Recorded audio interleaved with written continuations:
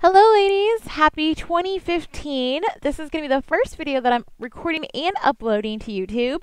And before I get too far into it, please let me know what you guys think of the audio or lighting or recording. I've got a whole new setup that I'm still learning and playing with, so any feedback is greatly appreciated.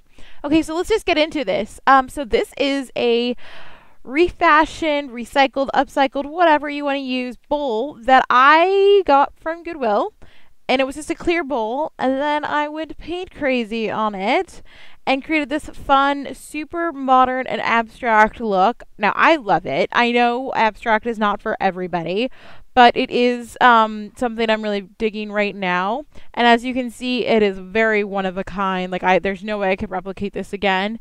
And all I did was grab a pretty bowl, as you can see about, it was probably a salad bowl. It was a glass bowl from Goodwill. It was like $3 because it had a gold trim on the top that had kind of had some chips in it.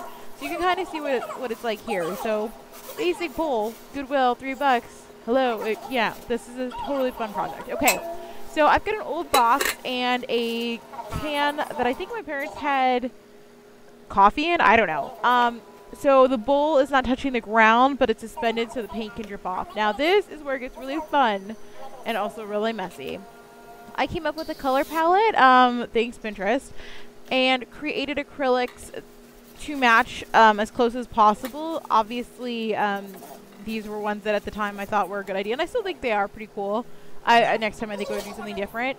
Word to the wise, see how much acrylics I have right now? Yeah, it's like triple that. I ended up having to mix more later on, so just DT dubs, know that could be a problem in the future, or water your stuff down. This was the first time I tried something of this size, so I really didn't know what I was going for. And as you can tell, the glass is actually really clean. I Windexed it and cleaned it and let it dry before I poured because obviously it's gonna capture anything underneath on the other side of the glass because all of the paint is on the outside. So technically, this project is still food safe. I would not submerge it in water just because I'm using acrylic paints here, and while I do seal them off later on, it's just, slippery slope. So, like, I plan on using it to hold napkins or put some maybe makeup brushes in with some tissues. I don't know, stuff in my bathroom. I don't know. You could do a lot of different things with this, is the point. But just let's not serve like hot soup in it, like just stick with salad or basic things. So as you can see, I'm kind of just working my way around, pouring and mixing and pouring some more. I tried to keep to a general pattern of like blue, light pink, dark pink, red, yellow, whatever. That was what my goal was. It didn't happen that way every time, mostly because I would just pick up random glasses and pour. So whatever. That's why it's abstract, because you did whatever the hell you wanted, and that's what we did. So yeah, about this. I don't know if I maybe made the paint too thick or used too much of it and just wasn't patient enough to let it pour down on its own. I'm not really sure what went wrong, but I think I might have used way too much paint, and you'll see why here in a second for the amount of runoff that we have. Now, having done this now before, next go around, I have some really fun ideas that I could use with this runoff paint, but obviously at the time, I didn't know the situation. And because acrylics are non-toxic, I was fine using them inside, although if it's nice out where you are, you could use them outside and probably really enjoy it. Steaming this on and pouring this. To me, I find this little process very relaxing and therapeutic because you're just, you're just making a mess, but it's a pretty mess, is really what it is. Okay, so here's the part that sucks, is the dry time. Sweet Jesus, this was a really, really long dry time, and it probably didn't help that I kind of forgot about it for a couple days because I had gotten so annoyed that it wasn't dry. But pretty much what's happening is there's so much layered acrylic going on that it takes forever to dry. So I just left it outside for a few days. It's really the top part where that kind of, it dents in, where it pools up, where it's really thick. Okay, so now it's dry. I love the inside, but you've already seen the outside, but you didn't see the outside earlier. The outside is cool. Don't get me wrong. I like it. It's just not gonna go in my little teeny apartment. I don't think it would be the most versatile for me. As you can see here, like the can, I had put the top underneath it, but it looks really cool, doesn't it? Like I put a cardboard box down and I put a garbage bag underneath it to see if it dripped, which it actually really didn't, which is cool.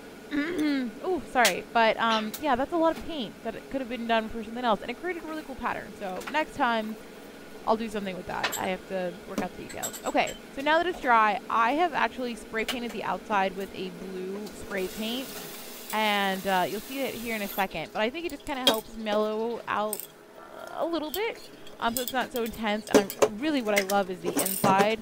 So you can see on the outside where the paint, the layers were, how they dried, and I think that's just a nice little detail, to be honest.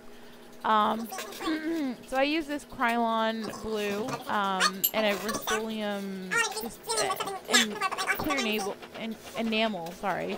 But I also used a varnish that I had picked up at Michael's that is polyurethane based.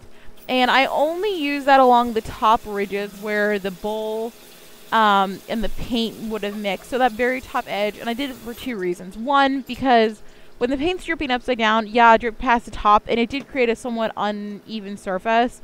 But I'm worried about the acrylic, like, because that's a high traffic area when you think about it. So I sealed it off with this polyurethane brush-on varnish. And it's by Delta Creative. And it was actually in the leather working section of Michael's, which is kind of weird, but I just did that mostly just to seal that top part in. And also this particular bowl, it did have some little chips, small chips, but little chips, you know, pretty goodwill, people. It's $3. But anyways, I feel pretty confident with the enamel sealer and the polyurethane over the top. I'm pretty confident that it's pretty solid and sealed in there. I'll let you know later on if I do end up having any issues with it. But yeah, I really love it. I think it would be really an interesting piece on a table or coffee table, you know, somewhere. Just, it's different, you know, and it's handmade. It's unique. It's totally its own piece of art. As always, thank you guys so much for watching. And like I said earlier, let me know what you think of the audio, the video, the lighting, all that good stuff, because it's all pretty much new. And I'm really, really excited to be tweaking and dabbling it, making it awesome. So tell me what you think down below.